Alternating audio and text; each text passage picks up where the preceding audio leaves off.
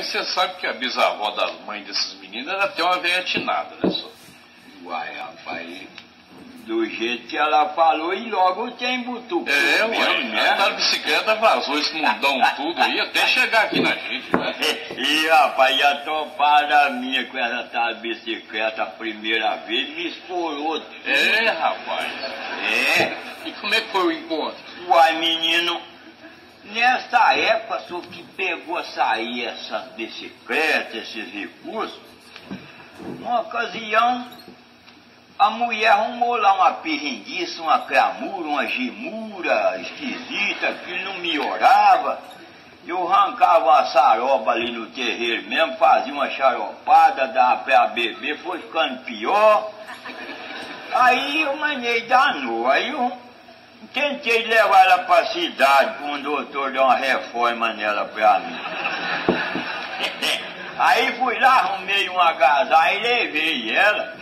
Falei pro doutor, olha, ô truxa mulher, o senhor espia o que tá faltando dela, arrume ela pra mim. E eu não posso ficar aí não, eu tinha serviço, ia longe.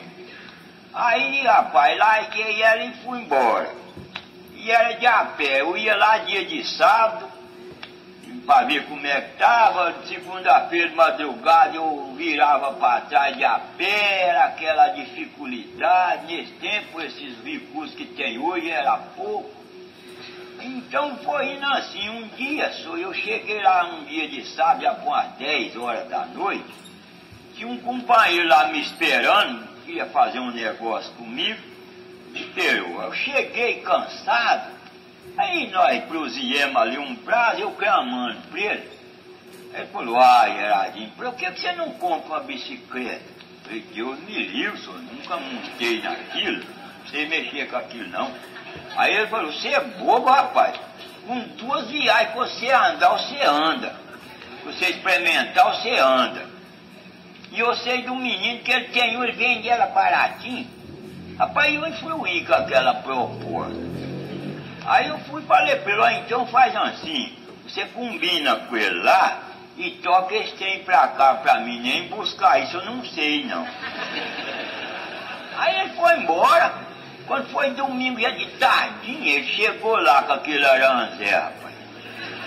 Quando ele me entregou ela, rapaz, me deu um arrependimento, mas esse trem não foi.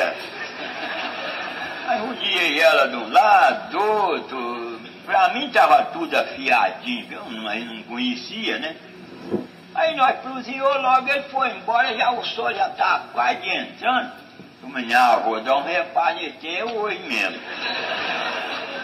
Peguei ela, mas eu vou lá pro campo de avião, assim tinha começado esse campo lá.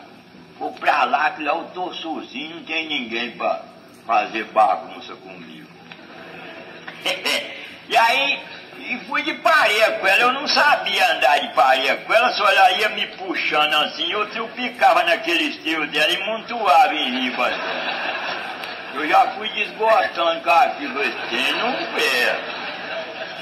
Da rua até lá no campo, ela me derrubou 3 vezes. Mas eu teimando, vamos ver. Chegou lá no campo, plano demais. Virei ela para trás e pensei, já eu tô lá dentro da cidade. Ajeitei o cinto direito, dei um tapa na aba do chapéu. Eu tranquei no chifre dela, rapaz. Eu pisei naquele chifre que eu joguei a perna no lombo dela, em vez dela romper, ela virou assim,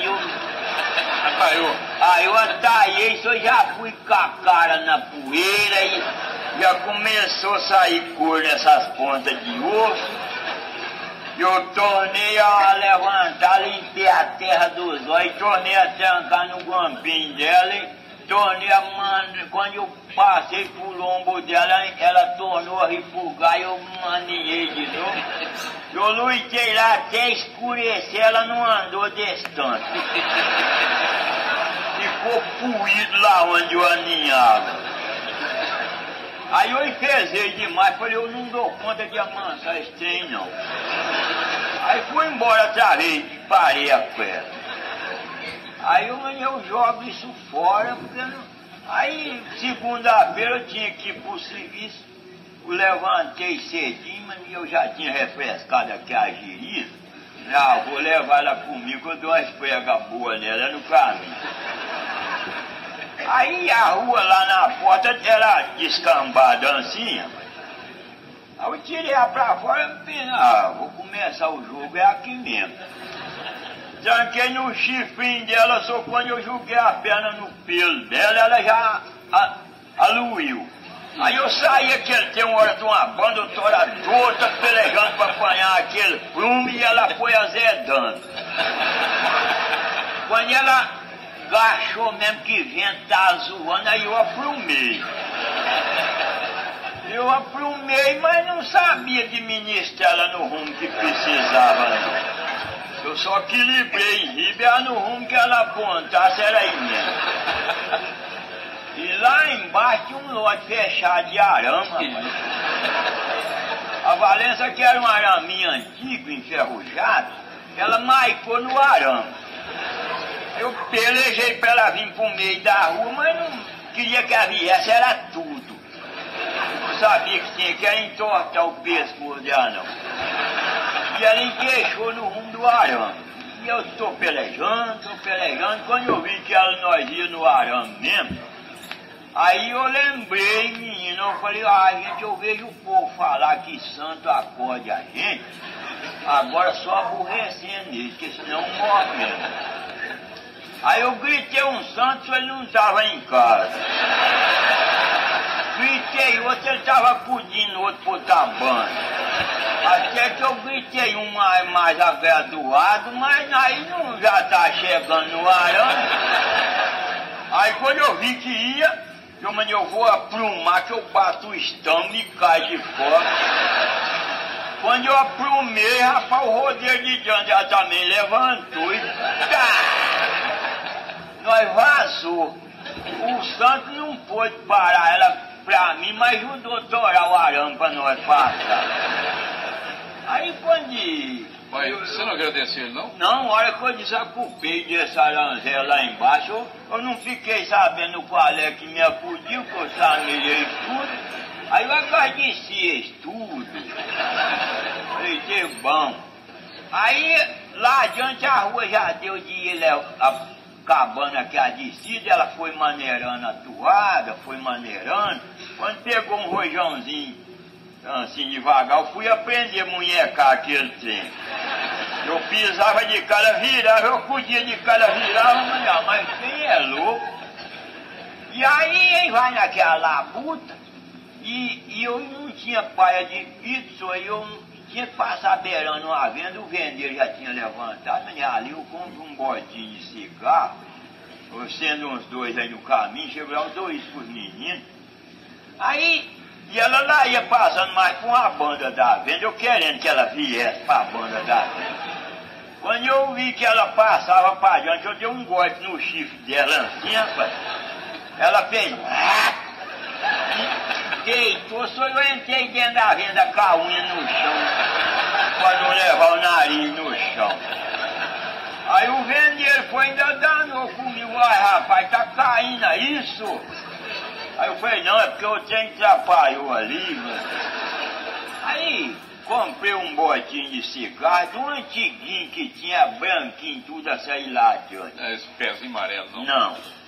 Aí furei ele, tirei um, pus no beijo e chamei a binga nele e tornei a montar e tô lutando. Moro num barranco, eu tô lá no outro e em que apelei. Foi logo perto, eu numa descambada de uns 3 quilômetros, e ela não tinha era aquele impulsinho de minguar a toada, rapaz. Tá só que a foiminha de ferro. Que ela usa uma borrachinha ali pra... Não tinha não. Quando ela virou assim, ela tornou a anelar comigo num... E o trem foi zoando, e eu já amarro o dedo naquele bigode que tem por baixo do chifre. A coisa fazia tchá, e a toada tá do mesmo jeito.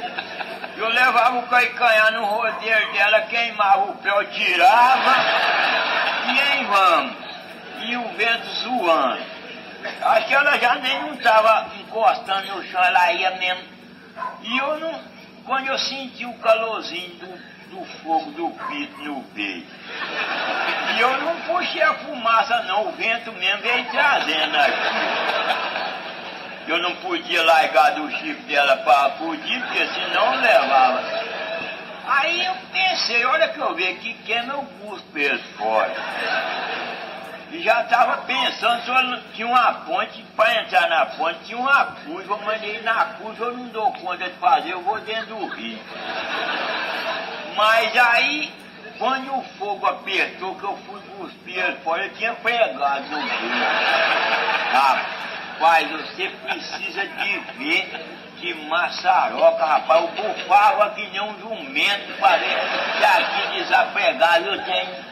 E quando eu abri a boca para bufar, o vento fazia assim, ainda levava o fogo pra dentro, menino. E aí, nós lá ia chegando no mata-burra, mas ali nós vamos arrotar, e eu desafio pra mão pra acudir. Pois ela passou que nem não encostou, rapaz. Quando eu vi que ela passou no mata-burra, eu já gritei o santo e botou o arame lá pra mim, pra me dar uma cambota, pra me desacupar a mão pra acudir, que tá doendo. Ele não pôde pular adiante, porque senão ainda ia machucar ele. Aí, mas ele me ajudou a apontar ela num cupim que tinha na beira do caminho. Acho que ele ficou de uma banda e deu um empurrãozinho lá no cupim. Só que quando nós bateu nesse cupim, ela plumou para rir, eu chorei o estamo na nuca dela e passei por riba do cupim. Maiei pra lá e ela caiu de cor. Quando eu levantei que eu fui acudir que tava doendo, já tava aquela pipoca no peito, a boca com a banda, e doendo demais mesmo, e o estamo também doendo. Eu olhei no estamo, não tinha botão de camisa, até a barriga da casa tinha relaxado. Aí faltando uma garra de couro também no estômago, aí eu mandei um toco, certo, eu bati em riba dele. Aí eu olhei no cupim lisinho, não tinha toco, mas esse estrago não era. Aí quando eu rodeei o cupim que eu apanhei ela, rapaz, que eu ergui ela, que eu descobri o defeito, já tem uma berruga na nuca. Quando ela subiu, eu chorei o estômago naquilo e virei. Tava cheio de linha de botão, corpo estômago, tudo ao redor daquela berruga. Aí eu ainda falei sozinho lá, rapaz. Falei, que a miséria que me estragou. Inteirou 3 objetos que pra mim eu não tenho confiança mais nunca. É bicicleta e cigarro de papel e soldado também.